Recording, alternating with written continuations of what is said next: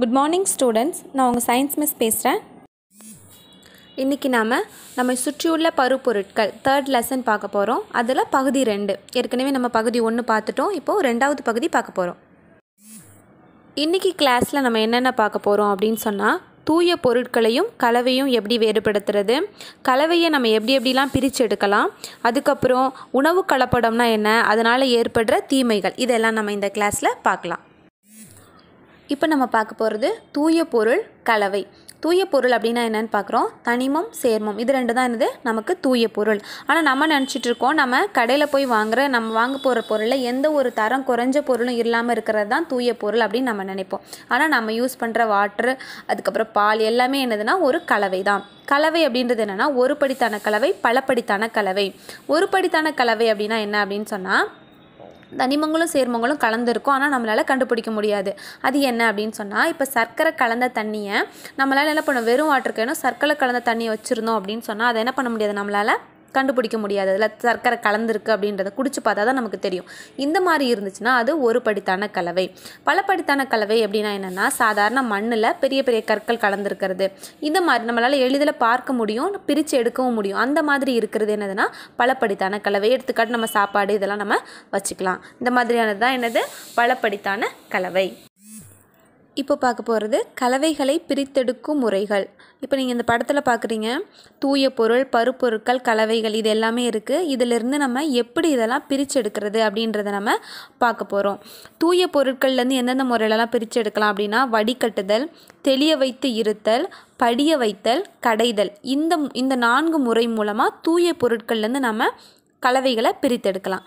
அடுத்தது பருப்பொருட்கள்லேருந்து எப்படிலாம் கலவைகளை பிரித்து எடுக்கிறது அப்படின்னா, திண்ம பொருட்களை பிரித்து எடுக்கிறது எப்படி அப்படின்னு சொன்னால், அதில் காந்த பிரிப்பு முறை, கதிரடித்தல் அல்லது போரடித்தல், தூற்றுதல், அதுக்கப்புறம் சலித்தல், கையால் தெரிந்தெடுத்தல். இதெல்லாம் என்னது அப்படின்னு சொன்னோம் அப்படின்னா, இது பருப்பொருட்கள்லேருந்து நம்ம பிரிச்செடுக்கிற முறை. அடுத்தது நம்ம பார்க்க போகிறது கலவைகள். அதாவது கலவைகளை நாம் ஏன் பிரிச்செடுக்கணும் அப்படின்றதுக்கு நம்ம காரணங்கள்லாம் பார்க்க போகிறோம். இப்போ நீங்கள் இந்த படத்தில் பார்க்குறது வடிகட்டுதல் முறை. அதாவது வடிகட்டுதலை நம்ம டிகாஷன் வடிகட்டுறதை நீங்கள் பார்த்துருப்பீங்க. அதாவது டிகாஷன் எல்லாம் தேயிலை தூள்லாம் இதில் கலந்துருக்கும். அப்போ அந்த வடிகட்டியை யூஸ் பண்ணும்போது அதில் என்ன பண்ணுவாங்க, அதில் ஊற்றும்போது அந்த தேயிலை தூள் பெரிய பெரிய துகளை என்ன பண்ணும், அந்த வடிகட்டி மேலே வச்சுக்கிட்டு தெளிந்த தேநீரை மட்டும் என்ன பண்ணும், அந்த கரைசலை மட்டும் சின்ன துளை வழியாக நமக்கு கீழே அனுப்பிடும். அப்போது அதில் டிகாஷன் கரைசல் நமக்கு கீழே கிடச்சிரும். அந்த தேநீர் அந்த டீ தூள் இருக்க அது என்ன பண்ணும், அந்த வடிகட்டிலே நமக்கு தங்கிடும். இந்த மாதிரி முறை தான் வடிகட்டுதல் அப்படின்னு நம்ம சொல்கிறோம். இப்போ நீங்கள் பார்க்குறது சலித்தல் முறை. வீட்டில் அம்மா எல்லாம் என்ன பண்ணுவாங்க, மாவு சலிக்கிறத நீங்கள் பார்த்துருப்பீங்க. அதாவது வடிகட்டி மாதிரி இது ஒரு அமைப்பு தான். இது வெவ்வேறு அளவுடைய திடப்பொருட்களை பிரித்தெடுக்கும் முறை. அதாவது மாவு எல்லாமே ஒன்றா தான் இருக்கும். அதிலே சின்ன சைஸ் மாவு, அதாவது ரொம்ப நைஸாக இருக்கிறது என்ன ஆகும், கீழே வந்துடும். அதில் கொஞ்சம் கொஞ்சம் கட்டி கட்டியாக இருக்கிற மாவு, கொஞ்சம் அளவில் பெருசாக இருக்கிற மாவு என்ன பண்ணும், மேலே தங்கிடும் நமக்கு. அதை என்ன பண்ணுவாங்க, அரிசியை நம்ம அரைச்சாலாம் என்ன பண்ணுவாங்க, சலிக்கிறத நீங்கள் பார்த்துருப்பீங்க. அப்போ சலிக்கும் போது என்ன ஆகும், அந்த சல்லடையில் பெரிய பெரிய துகள்கள் என்ன ஆகிடும், மேலே நின்றுடும்.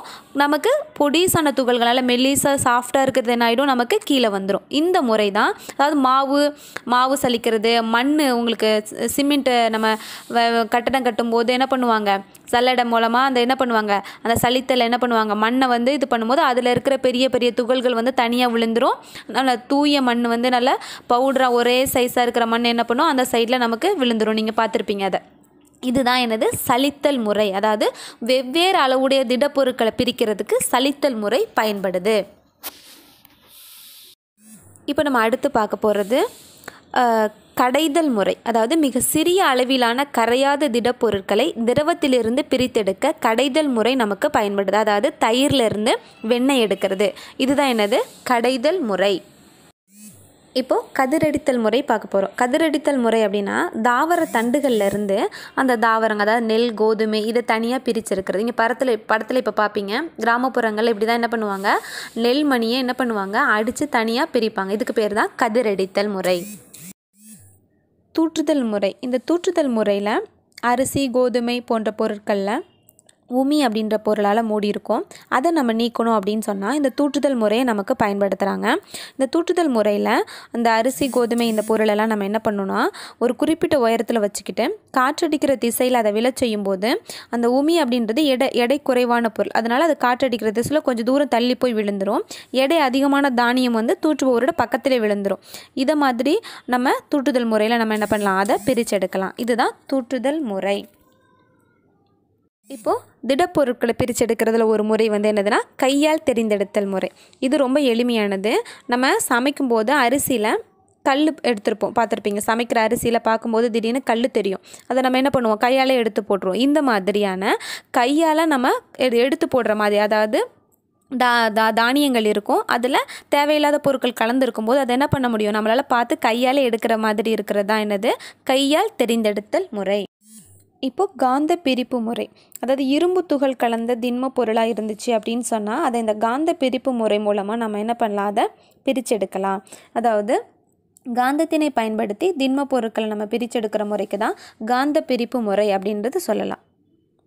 இப்போ அடுத்து படிய வைத்தல். இந்த முறை, இந்த படத்தை பார்க்குறீங்க, இதில் கலங்கலான தண்ணி எடுத்துக்கிறோம். ஒரு கலங்கலான ஒரு பாத்திரத்தில் தண்ணி எடுத்துகிட்டு அதை நம்ம எப்படி தூய தண்ணி எடுக்கலாம் அதுலேருந்து அப்படிங்கும்போது அந்த கலங்கலான தண்ணியை நம்ம என்ன பண்ணுறோம், ஒரு இடத்துல ஊற்றி வைக்கிறோம். அதில் மிக சிறிய களிமண்ணான அந்த துகள்கள் என்ன இருக்கும், அது நல்லா கலந்துருக்கும். அது கொஞ்சம் நேரம் கழிச்சோ இல்லை ஒரு 1 or 2 days கழிச்சோ நீங்கள் அந்த நம்ம பார்க்கும்போது, நம்ம அடிப்பம்பில் அடித்த தண்ணியை பார்க்கும்போது அந்த பாத்திரத்துக்கு அடியில் என்ன இருக்கும், அந்த களிமண் துகள்கள் என்ன இருக்கும், அப்படி படிஞ்சிருக்கும். தெளிந்த தண்ணி என்ன இருக்கும், மேலே இருக்கும். இந்த படத்தில் நீங்கள் பார்ப்பீங்க, கரையாத மாசுக்கள் அப்படின்னு கீழே இருக்கா, மேலே தெளிந்த நீர் அப்படி இருக்கா. இதுதான் படிய வைத்தல் முறை. படிய வைத்து முறையில் நம்ம இதில் பிரிச்செடுக்கிற முறை தான்.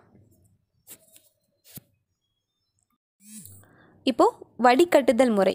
நுண்ணிய மாசுக்களை நீக்கிறதுக்கு இந்த வடிதாளை பயன்படுத்தி வடிகட்டுற இந்த முறை நமக்கு பயன்படுது. இந்த படத்தில் நம்ம பார்ப்பீங்க, நீரும் மண்ணும் கலந்த கலவை ஒரு பாட்டிலில் வச்சுருக்காங்க பாருங்கள். அதில் என்ன இருக்குது, தண்ணியும் இருக்குது, மண்ணும் கலந்துருக்கு. இதை நம்ம வடிகட்டி எப்படி பிரிக்கலாம் அப்படின்னு சொன்னால், ஒரு புனல் வடிவ பாத்திரம் எடுத்திருக்காங்க பார்த்துங்க. அந்த புனல் வடிவ பாத்திரத்தில் வடித்தால் மேலே என்ன பண்ணுறது, புனல் மாதிரி என்ன சுருட்டிட்டு என்ன பண்ணுறாங்க, அதில் வச்சுட்டு அதுக்கு மேலே அந்த தண்ணியை ஊற்றும் போது அந்த வடித்தாளில் என்ன ஆகுது, அந்த வண்டல்லாம் என்ன ஆகிடுது, அதில் தங்கிடுது. அந்த வடிகட்டும் புனல் மூலமாக என்ன ஆகுது, தெளிந்த நீர் வந்து நமக்கு கீழே கிடைக்கிது. இந்த படத்தில் பார்க்குறீங்களா, மேலே வடித்தாள்னு இருக்கு பாருங்கள், ப்ளூ கலரில் டாட் வச்சுருக்கா. அதுக்கு கீழே என்ன இருக்குது, வடிகட்டும் புனல் மூலமாக என்ன ஆகிடுது, தண்ணி நமக்கு கீழே வந்துடுது. இங்கே பாருங்கள், அடுத்த படத்தை பாருங்கள், அந்த வண்டல் மட்டும் என்ன ஆயிடுது, அந்த வடித்தாளில் அப்படியே படிஞ்சிருது. கீழே நமக்கு தெளிந்த வடிநீர் நமக்கு கிடைச்சிருது. இந்த மூலமாக பிரித்தெடுக்கிற முறைக்கு என்னது, வடிகட்டுதல் முறை. இப்போது உணவு கலப்படம் பற்றி பார்க்க போகிறோம். சில சமயங்களில் நம்ம கடையில் வாங்குகிற பொருட்களில் தரம் குறைவான பொருட்கள் நமக்கு கிடைச்சிருது. அதில் தரம் குறைவான பொருட்களை கலந்து நமக்கு கொடுத்துட்றாங்க. ஒன்று, இதுக்கு காரணம் வந்து அதோட எடையை அதிகப்படுத்துறதுக்காகவும் அதோட தரம் குறைந்த பொருட்களை கலந்து நமக்கு கொடுக்கறதுனால நம்ம உடம்புல பல தீமைகள் நமக்கு ஏற்படுது. இதை நம்ம கண்டுபிடிக்கணும். அதாவது தேயிலையில், அதாவது டீ தூளில் என்ன பண்ணுவாங்கன்னா தரம் குறைந்த பொருட்களை கலக்கிறது. அடுத்தது வந்து பாலில் தண்ணி கலக்கிறது. மஞ்சள் தூளில் வந்து அது கலருக்காக என்ன பண்ணுறது, வேதிப்பொருட்களை கலந்து கொடுக்கறது. இந்த மாதிரியான நிறைய என்ன பண்ணுறாங்க, கலப்படங்களை செய்கிறாங்க. இந்த கலப்படம் உள்ள பொருட்களை நம்ம என்ன பண்ணணும், கண்டுபிடிச்சி நம்ம அதை தவிர்க்கணும். ஃபஸ்ட்டு பாலில் நம்ம தண்ணி கலந்துறது கண்டுபிடிக்கிறது எப்படி அப்படின்னு பார்த்தோம் அப்படின்னு சொன்னால், ஒரு வலுவழுப்பான ஒரு இடத்துல வந்து அந்த பாலை நம்ம ஊற்றணும் அப்படின்னு சொன்னால், அதாவது தண்ணி கலக்காத பாலாக இருந்தால் பால் போகிற இடத்துல, அதாவது வடிஞ்சு ஓடுற இடத்துல ஒரு தடம் தெரியும். அதாவது அந்த தடத்தை வச்சு நம்ம அது தூய பால் நம்ம கண்டுபிடிச்சலாம். அதாவது தண்ணி கலந்த பால் அப்படின்னு சொன்னால் அதை நம்ம அந்த இடத்துல ஊற்றும் போது என்ன ஆகும், அந்த போகிற இடமே நமக்கு தெரியாது. இந்த மாதிரி நம்ம ஒவ்வொரு பொருட்கள்லையும் நம்ம என்ன பண்ணலாம், அதை கலப்படத்தை நம்ம கண்டுபிடிச்சி அதை தவிர்க்கிறதுனால நம்ம உடல் நலத்தை பாதுகாக்கலாம்.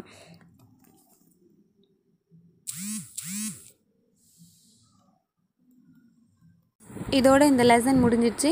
இப்போ மதிப்பீடுன்னு கொடுத்துருக்கேன். கீழே ஒரு 5 கொஸ்டின் ஆன்சர்ஸ் இருக்குது. இதுக்கு நீங்கள் ஆன்சர் எழுதி பாருங்கள்.